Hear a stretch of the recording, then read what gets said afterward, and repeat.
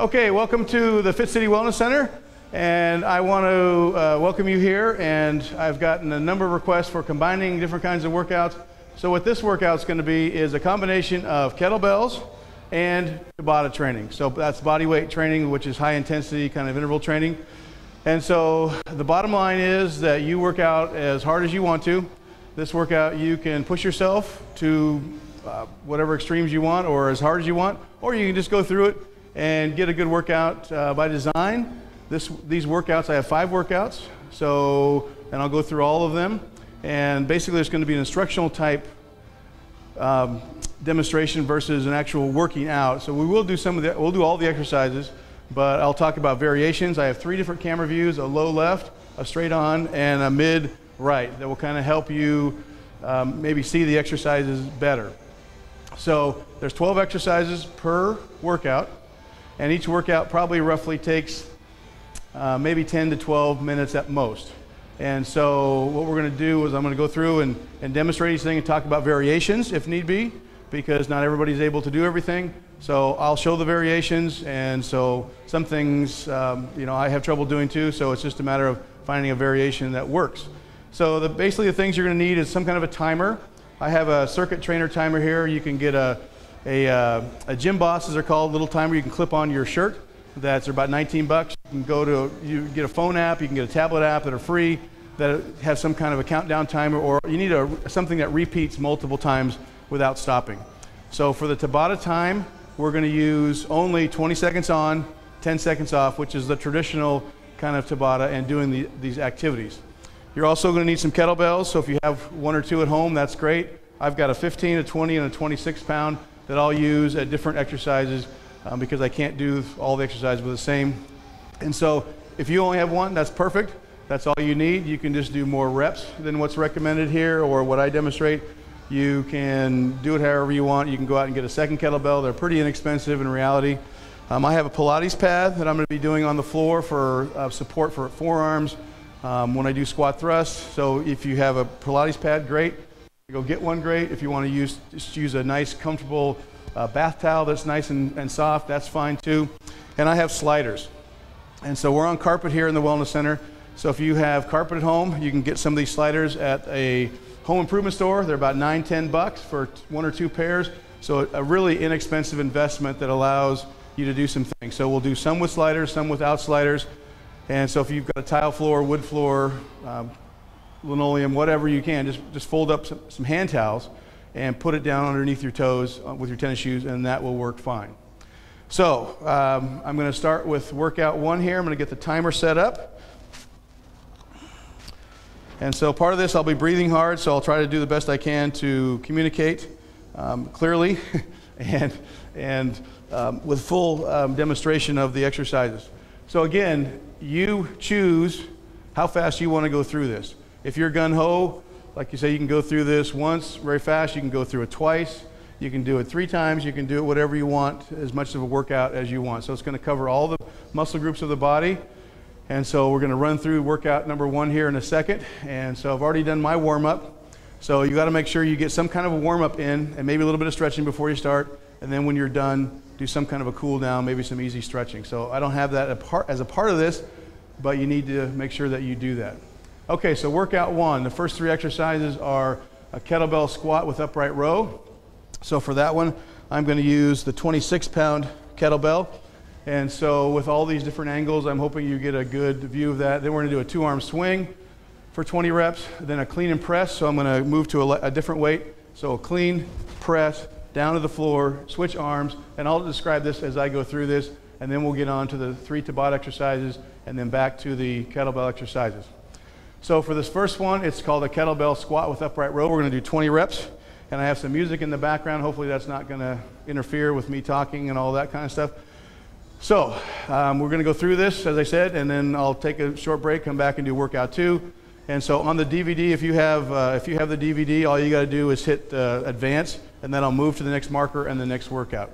So this will be online, as well as I'll have a couple of DVDs available if people need them. Okay, so here we go. Workout number 1, and I'll time it kind of so I know exactly how much time we're going to go. So feet about shoulder width apart, toes not pointed straight ahead, but it's a little bit out. And so we're going to grasp the kettlebell as we come up. We want to keep our elbows higher. And if you want to come all the way to the chin, that's fine. So I'm going to do 20 reps here. Again, you go at your own pace. And so as you do your squat, you want to push your bottom back a little bit. There's 5, 6, 7. You want to keep your knees over your toes as you do your squat. 8, 9. There's 10. This is about a medium pace. 11, 12, 13. So this works the legs, the butt, the back, the upper shoulders, arms. There's 15, 16, 17, 18, 19. Make sure you use your legs first as you come up. There's 20. So again, you take as much rest as you want to in between. So next is a 2-arm swing.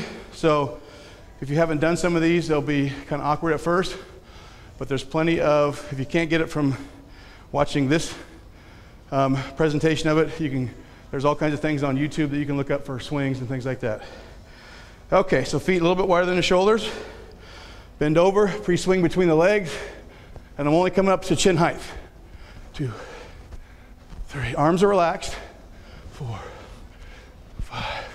Again, use your legs first. 6, 7, 8, 9, 10, 11. Great for the butt, great for the low back strength. 13, 14, 15, 16, 17, 18, 19, and 20. Okay, put that down. Next is a clean and press. So I'm going to go down to 15 pounds. I'm just going to alternate. So again, your feet about shoulder width apart. So it's a little bit of a swing through. You bring it up and catch it at shoulder height. Press it overhead, down the floor, switch arms. And we just do that for 10 reps each side.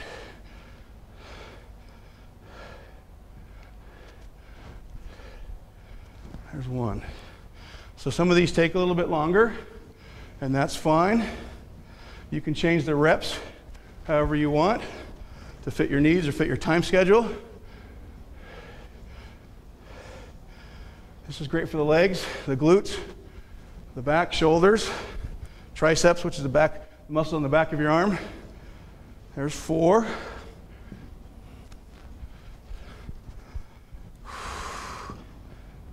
So by design, the kettlebell exercises will go a little bit slower than the Tabata exercises, which are designed for high speed of movement.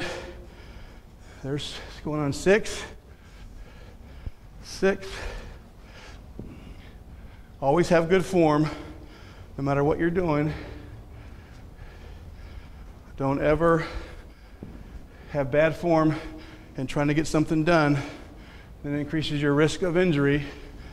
So I'd rather have you do less reps with better form than more reps with bad form. Here's 9. And 10 with the left. 10 with the right. Okay, so I'm going to move the kettlebells out of the way. Now we're going to do some Tabata stuff. So the first one is called mountain climbers. And it's a great core exercise. And so this one is going to be like you're on the ground in a push-up position and you're trying to run as fast as you can.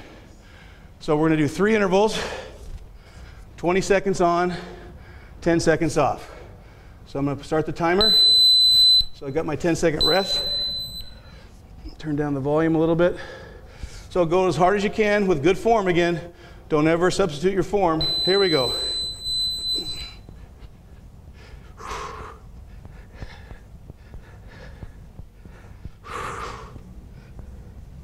If you need to rest, that's fine, stop and rest. But just go as fast as you can for 20 seconds. 2, 1, and there's 1 down. So we get a 10-second recovery, and we'll do 2 more of those. So it's great for the core. Here we go, number 2.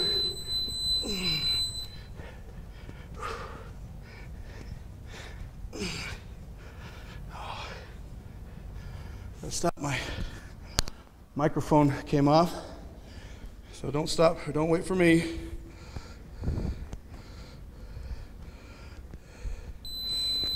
Okay, 2 sets down. Oh, come on. Okay. I'm going to finish my 3rd set, and we're going to fix this.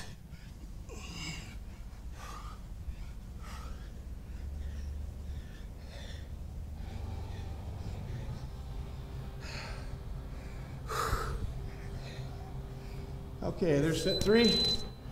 Okay, I'm going to stop the video. I'm going to fix this and come back and we'll finish up.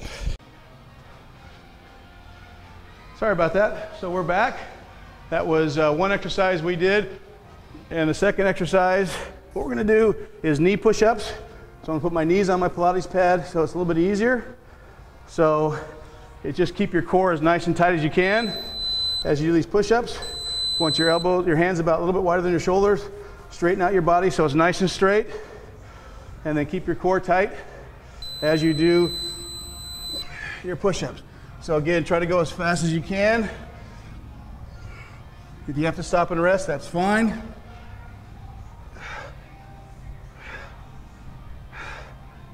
If you want to do these from your toes, that'd be even better. Okay, set number 1. Shake out those wrists. Okay, after this, we're going to move to squat thrust for 3 sets, and I'll show some variations. So set number 2, it's great for the chest, the arms, the shoulders.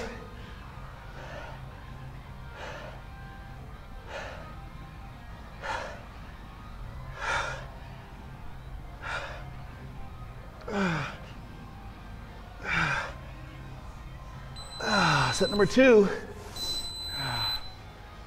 All right, shake it out. So the Tabata stuff goes by a lot faster, but you don't get much rest.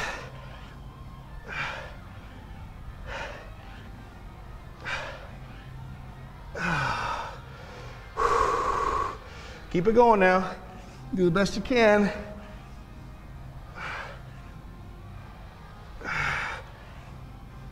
Okay, set number 3, good. Okay, for squat thrust, I put this up for my knuckles down. We're gonna let that go through one time. So in the first set, I'll show a variation, which is just stepping back and stepping up, and then stand up. In the second set, I'll do my normal, and then the third one, we'll just do whatever. So we'll hit the timer for 10 seconds rest. So this one, down to your hands, or like my case, knuckles, step back, step up, and then stand up. Here we go, 20 seconds. So this is a variation. It works fine. You're still getting full body movement. People with tight backs, me like a tight hip, it all works fine. Okay, there's 1. Okay, the second one, I'll just do my normal, as well as the third one. Here we go.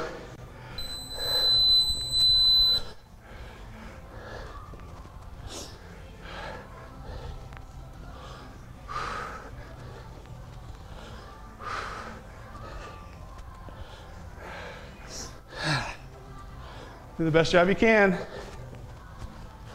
Okay, there's number 2. Technology is great when it works. It's a pain when it doesn't. Okay, set number 3. Here we go.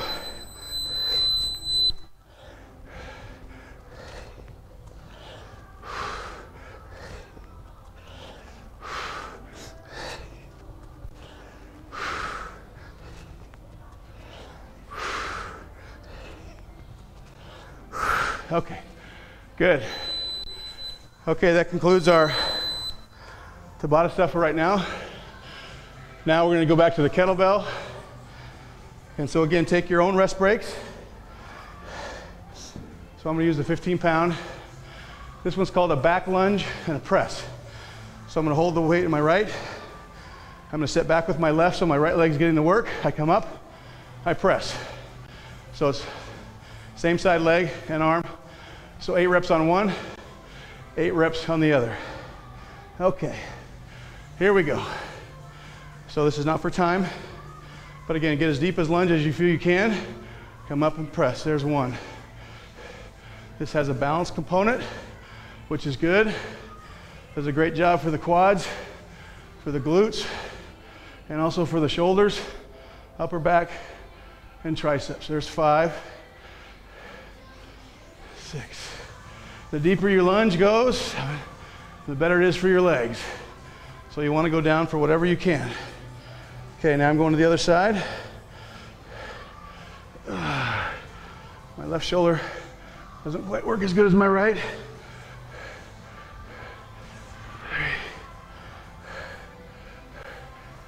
4, 5, 6. And if you want to do more reps, that's your prerogative. There's 8. Okay, we're a little over halfway through. This is about 8 or 9 minutes in, so that's good. Now I'm going to do a kettlebell squat. I'm going to hold the kettlebell out in front. So find one, or if that's too heavy, the one you have, just use your hand. So this is a core activation while you do your squat. And then I'm going to do 15 reps. So I'm going to pick it up. I'm going to get ready with my squat position. I'm going to hold the kettlebell out. And here we go.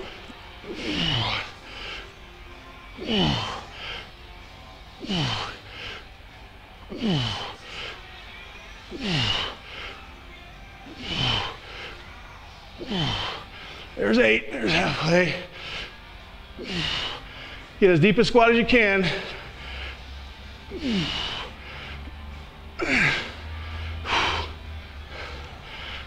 Good for the shoulders. 13, 14, 15. Good. Okay.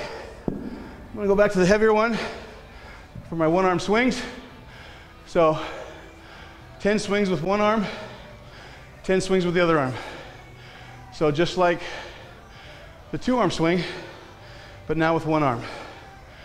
So this is pretty good. It's getting my heart rate up, sweating a little bit. Okay, so we're gonna sit down, pull the kettlebell through, pop it up for the first rep. So 10 reps. 1. So really snap the hips up, right? 3, 4, 5, 6. Keep your shoulders level. First movement up is with the legs, snapping the hip. 9. Now I'm gonna change without stopping. If you need to stop, that's fine. 3, 4. The other arm is used as a counter. 5, 6, 7, 8. 2 more. Doing good. 9, 10. All right. Now we're moving to our last 3 Tabata exercises. A forearm plank, 3 intervals, 20 on, 10 off. What are called core rotators. We're going to do 2 sets on each side, and then one's called pushbacks. So I'm going to get the pad out for my forearms. As I said, you can use your nice soft bath towel. So we're going to go in about 7 seconds. So just hold a nice forearm plank. 3, 2, 1, go. Feet a little wider than your hips. Keep your butt in straight line with your neck, your tailbone. Keep your tummy tight and relax.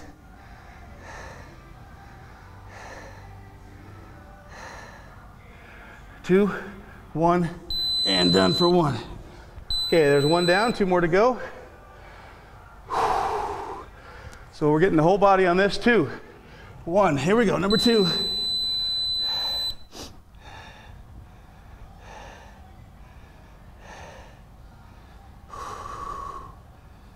Make sure your tailbone to your neck is a nice straight line. If we put a level on your back, the bubble will be right in the middle. Breathe. 2, 1, done. Okay, 2 done. 1 more to go. So we've got about 1.5 minutes to go in this workout. 2, 1, here we go.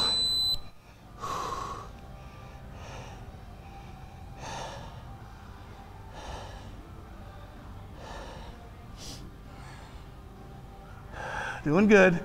Hang in there. 5 seconds. If you need to stop at any time, just stop and rest and come back to it or finish for the workout. Okay, this next one is a side plank with a rotation. So without me trying to explain everything, I'll be on my left forearm. With my right foot forward, I'm rotating under. Okay? So this is core activation to rotate. Obliques. My hips are up. So I'm keeping my core active. So 20 seconds on one side, 10 seconds rest, 20 seconds on the other side. Only got to do 2 of these and rest.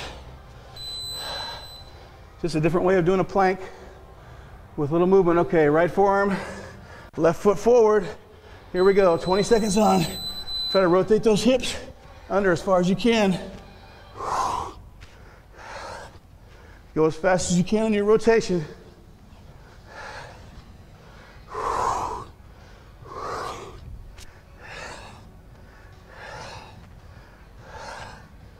And, okay, one down. One more to go. Yeah, these workouts are about 12, 13 minutes. Here we go. Left forearm again, right foot out in front, and we're rotating.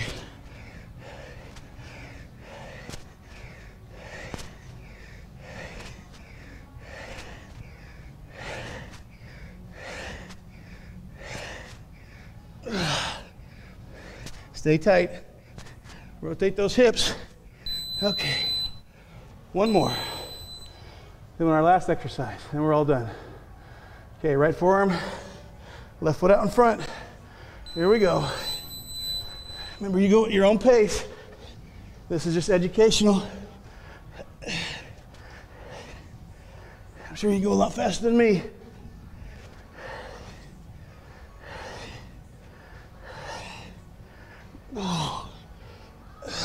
And we're done.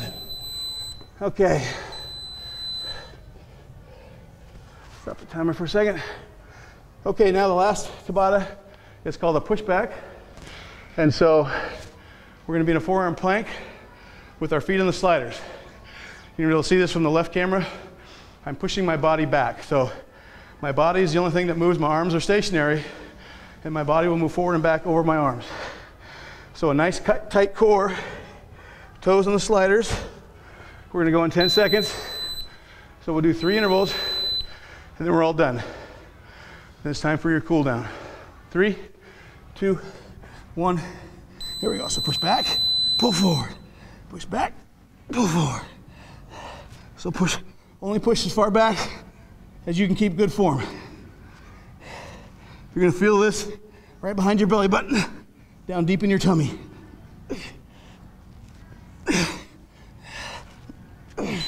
Okay, there's 1. 2 more. You're doing good. Hang in there. 3, 2, 1. There we go.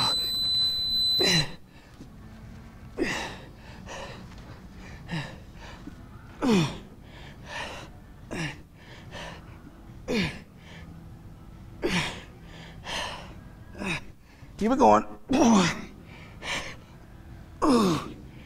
And rest for 2. Good job. 1 more. This is workout number 1. 2, 1. Here we go.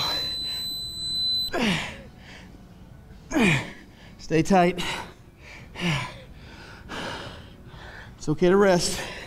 Just get right back up and keep going.